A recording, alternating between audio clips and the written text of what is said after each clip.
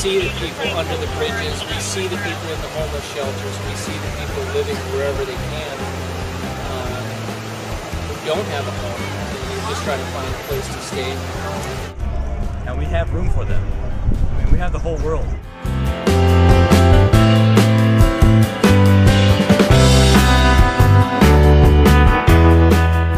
Well, growing up in an urban environment, I think it's really important that some of us who are a little bit more entitled than others are alert and aware of the issue of youth homelessness in particular.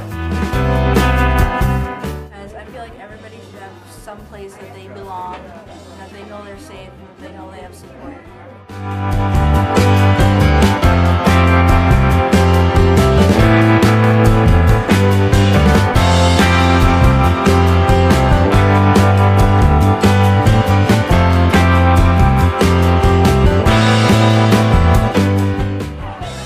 I go to school and my home is like the only place that I feel safe at.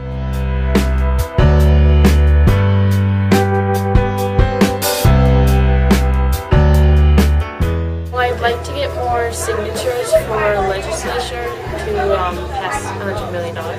And I know a lot of people in my community that would like to sign, and they would be on board with that.